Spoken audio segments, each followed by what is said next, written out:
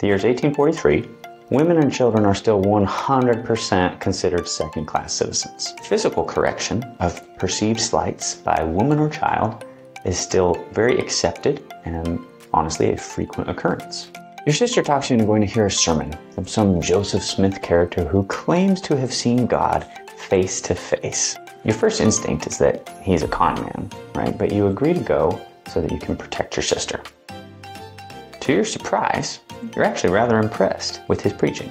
But just as you're really getting invested, you can't help but get distracted by this toddler in the front row screaming her head off. Now the mother's trying really hard to keep the child quiet, but she is failing miserably, and she refuses to take the kid out. Soon, the toddler is screaming so loud that nobody can hear the preacher at all.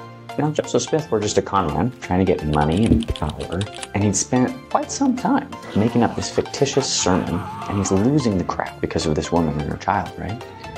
With no man around to act as protector or to keep them in line, how would you expect this con man to react? Would he discipline the child? Would he smack the woman? Or Sean Connery? You did an interview in which you said, it's not the worst thing to slap a woman now and then. As I remember, you said you don't do it with a clenched fist, it's better to do it with an open hand. Yeah, remember that? Yeah. Yeah, I love that. I haven't changed my opinion. Would he follow the accepted protocol of the day and correct both of them?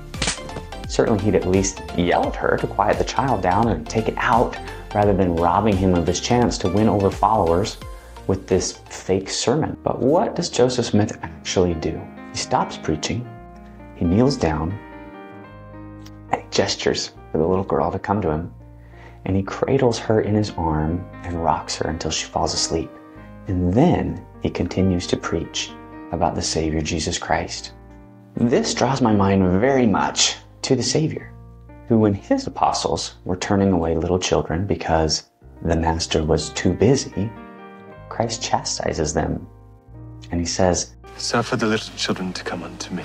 Forbid them not, for of such is the kingdom of God." Contrary to the standards of the day, Joseph Smith replicated the Savior's mindset and example that the crowd and the preaching could wait until the little children are shown the love that they need. If Joseph Smith were a con man, he is the worst one in history, because his actions continually draw my allegiance not to Joseph, but to Jesus.